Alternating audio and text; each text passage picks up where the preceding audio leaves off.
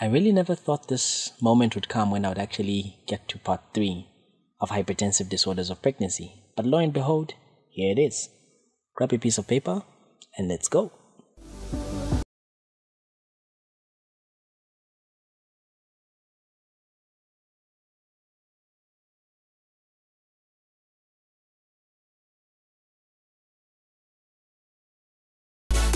Hello and welcome to MK's Medical Review Series. My name is Dr. Moses Kazevu.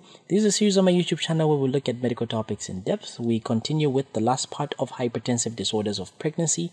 If you haven't yet subscribed to the channel, please subscribe to the channel, hit the bell notification icon to be receiving notifications of such videos every time I post. Tell a friend, we have covered hypertensive disorders of pregnancy and we are concluding in this video.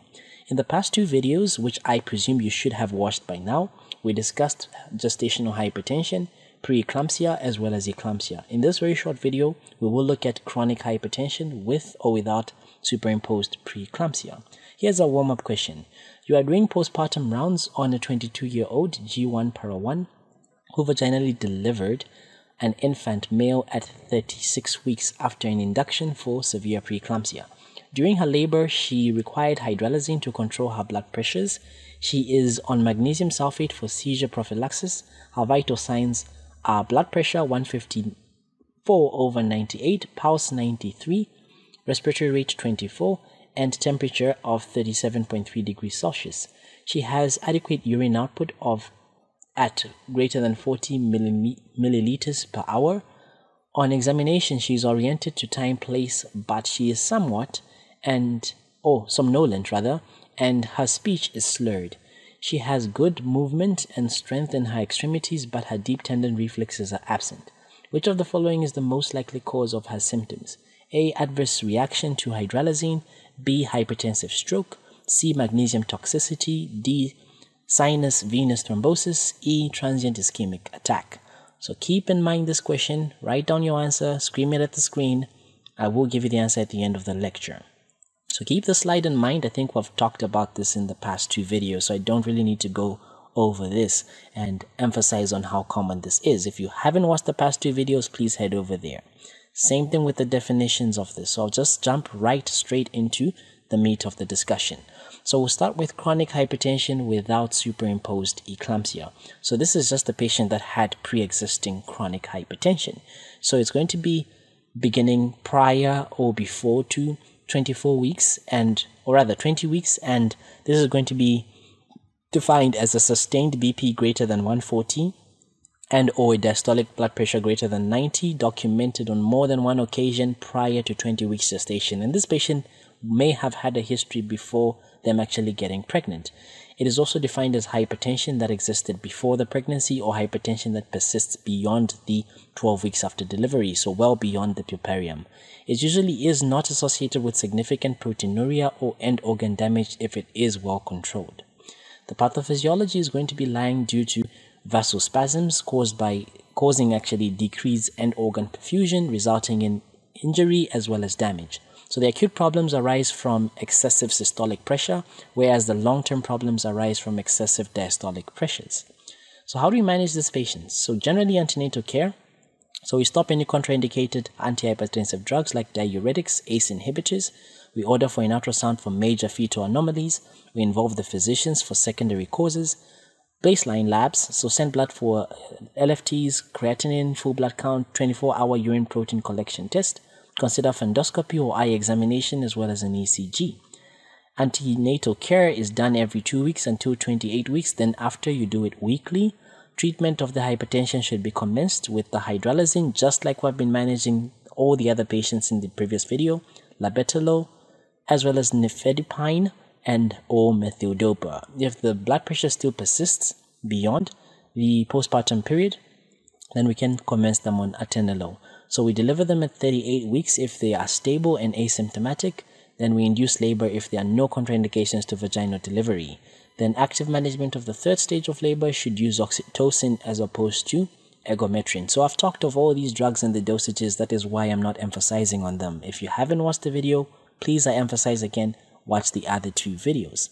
So what's the prognosis? So good prognosis if the BP is between 140/90 and 179 over 109, and there's no evidence of end organ damage. Poor prognosis if there's a severe hypertension with end organ damage, cardiac, renal, or retinal. So if there's renal disease, pregnancy loss rate actually increases significantly if the creatinine levels are greater than 1.4 milligrams per deciliter. Retinopathies, where you have long-standing hypertension, is usually associated with retinal vascular changes, including hemorrhage, exudates, and narrowing. Then with the left ventricular hypertrophy, this is mostly seen with women with prolonged BPs greater than 180 over 110. The worst prognosis carries a 10-fold higher rate of fetal loss if the BP is uncontrolled before conception or early in pregnancy, and chronic hypertension with superimposed pre-eclampsia usually develops. Now, what about chronic hypertension with superimposed pre-eclampsia? This actually complicates 25% of patients who actually have chronic hypertension. So it's actually pre-eclampsia, either mild or severe, in patients that previously had hypertension, those that have chronic hypertension in pregnancy.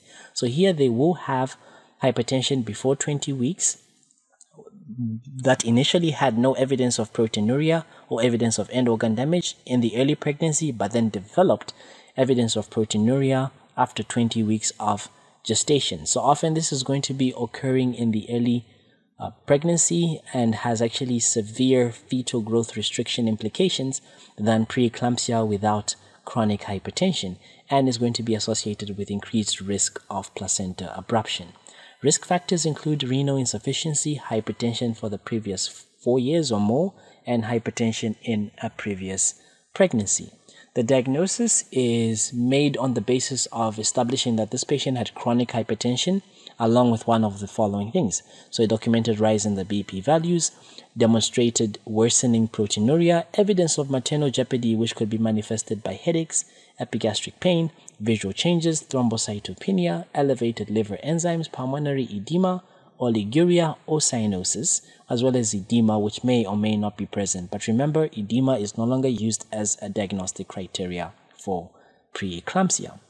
Then laboratory abnormalities in chronic hypertension in patients. In mild hypertension and no end organ damage, you may get normal lab tests. Those that have renal disease may show features of decrease in renal function tests. They may show proteinuria. They may have a lowered creatinine clearance value. They may have elevated blood urea nitrogenous wastes, creatinine, as well as uric acid levels. And I think my battery is about to die out. Sorry about that. My battery actually went flat. So in the management of the condition, prompt delivery is actually indicated. We do administer IV magnesium sulfate to prevent complications. Just like with the other topics that we looked at, we do give either using the pre-chart regimen in our setup or the Zuspon regimen. So the pre-chart is intramuscular. You give a loading dose of 14 grams, 4 grams IV over 3 to 5 minutes, then 10 grams deep IM, 5 grams in each buttock. The maintenance dose of 5 grams IM 4-hourly alternating buttocks. Of course, you can also give it intravenously, 4 to 6 grams IV over 15 to 20 minutes, and a maintenance dose of 1 to 2 grams per hour IV.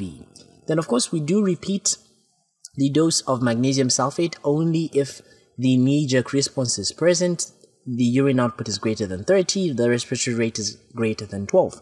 We can give calcium gluconate 1 gram over 10 minutes if there is a decrease in the respiratory rate. Recall that the therapeutic level of serum magnesium is about 4 to 7 milliequivalents, and once this has exceeded this threshold, we can actually stop the magnesium sulfate if there is evidence of toxicity, but generally we want to stop it 24 hours after the last seizure or delivery, whichever comes first. If a patient has these recurrent fits, we give them a further 2 milligrams IV bolus over 5 minutes in the above regimens that I've just talked about. Then we also want to keep the BP, the diastolic blood pressure, between 90 to 100 using our hydralazine and or labetalol. Our hydralazine is a drug that we're going to be using, but the drug of choice is actually labetalol in dropping the BP if the diastolic pressure is greater than 110. So we give 5 to 10 milligrams IV every 15 to 60 minutes, a maximum dose of 30 milligrams IV, and a maintenance dose of 10 milligram per hour. Then labetalol is 10 to 20 milligrams IV every 10 minutes until the BP is less than 160 over 110, a maximum dose of 300 milligrams IV and a maintenance dose of 40 milligrams per hour. Then if the BP remains still high, above 160/110, despite you giving hydralazine, you can give 10 milligrams of nifedipine sublingual. Then with methyl-dopa, after the BP is controlled and you want to maintain the diastolic between 90 and 100, we can give methyl-dopa 250 to 500 milligrams 3 times a day or 4 times a day, and or nifedipine 10 to 20 milligrams twice a day orally. And of course, we can also give atenolol if their postnatal blood pressure is still greater than 160/110. We should attempt vaginal delivery with IV oxytocin infusion if the mother and the fetus are stable. Then the prognosis, usually adverse pregnancy outcomes for both the mother and the baby are markedly increased. There is a higher risk of placenta abruption. Now coming back to our warm-up question, you are doing postpartum rounds on a 22-year-old G1 para-1 mother who vaginally delivered an infant male at 36 weeks after an induction for severe pre-eclampsia. During her labor, she required hydralazine to control her blood pressures. She is on magnesium sulfate for seizure prophylaxis. Her vital signs are blood pressure 154/98, pulse 93, respiratory rate of 24, and a temperature of 37.3. She has adequate urine output at greater than 40 cc per hour. On examination, she is oriented to time, place, and person, but she is somnolent and her speech is slurred.